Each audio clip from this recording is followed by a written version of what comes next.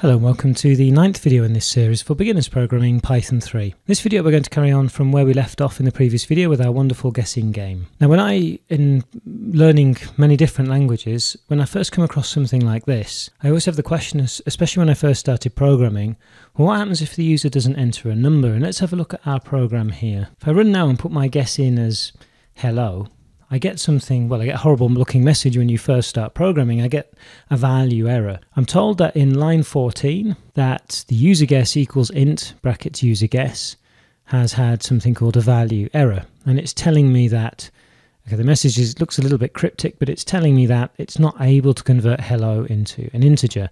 And that type of error is a value error. And Python has lots of different types of errors. You can find them in the library, and we'll cover some of the main ones in this course. What I wanted, however, to do in this video was just have a quick look at how we might deal with this error. And I'm going to look at two ways. The first one is what will be called the simple way, I guess, which is to use part of the functionality of the string class to be able to actually identify whether the user has entered a number or not. And the next thing I want to do is a little bit more advanced, but I think it's good to do it very early on, is actually use something called try and except to deal with an error, in this case, our value error.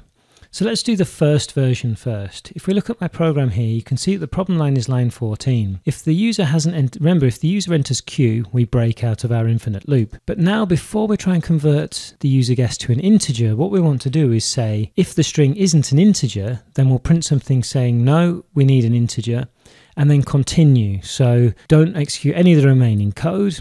Just go to the next loop and ask for a guess again. The question is, how can we identify whether the user has really entered an integer or not? If I go to the standard library in Python, you remember we've been to string class before. Down in the string methods section here, there's a method called isDigit. And here it says, return true if all characters in the string are digits and there's at least one character.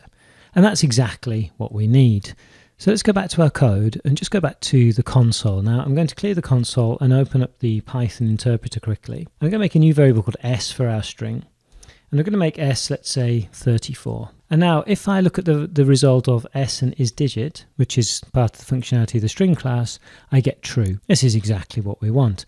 Let's make s blank, so nothing inside, and execute sIsDigit, I get false. And let's just check decimals as well while we're at it. So let's make s 3.4 in this case, and we also get false. So isDigit is the exact function we need to test whether the user has actually entered a whole number or not. So I'm just going to, or an integer, so I'm just going to exit and clear the screen, and let's adjust our code and put an if in there to deal with whether the user has entered a number or not.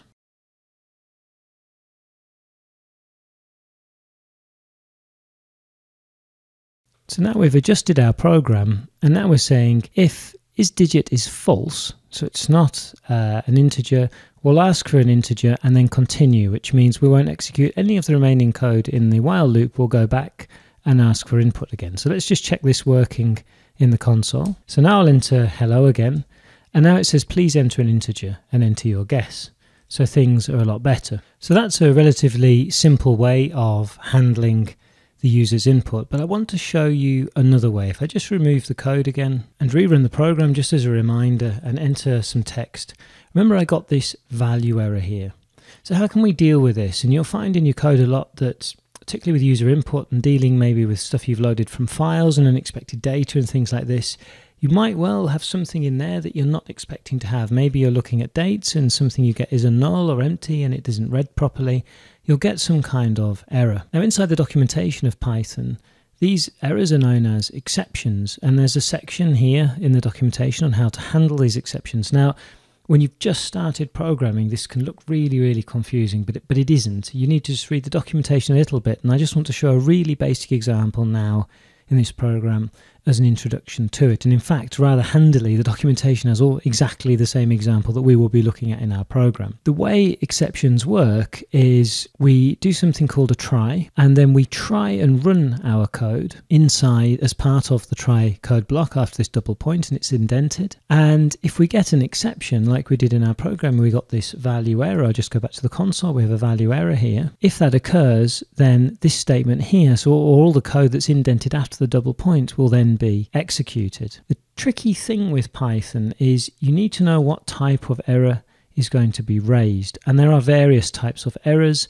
Here you can see a runtime error, a type error, a name error. There are lots of different types. I think somewhere there was a link in the documentation. There's built-in exceptions here, the list of types and their meanings. There's a link to it here. We know from the error we saw in the console our type is a value error, and the code we're going to put is actually almost exactly the same as this code here. I also want to print the error, and there's a nice example down here where in the case of an OS error, as error here, so the error is represented by this alias ERR here, and then it gets printed then here to the console. So I'm going to do something very, very similar to that then in our code to try and handle the case where the user doesn't input an integer. So first of all, let's clear the screen in the console and let's update our code. So what we want to do is we want to try and execute this line here. It was the one that gave us the value error. If it works, all is good. Our user guess is stored. But if it doesn't work, then we're going to raise our value error and we'll call this ERR, just as in the documentation. And then I'm going to print not a number, and let's also print the error. And in the case that it wasn't entered, then we want to continue and go on to the next loop, just as we did with isDigit. So let's run this program then, and now let's enter hello. And now you see I get not a number, invalid literal for int with base 10. Hello is the error, but it doesn't crash, it doesn't exit the program. It's handled our error. We asked it to handle a value error.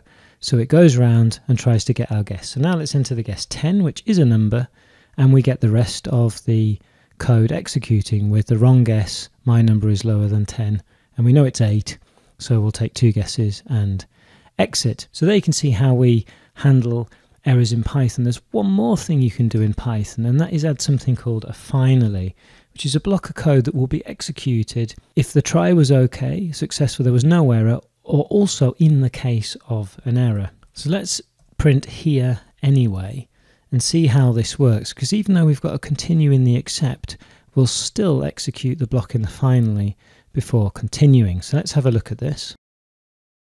I'll put hello again, and now we get not a number again, error invalid literal, and we still, even though we've got the continue here, still executed the code in this finally block before then returning and asking for a new guess from the user.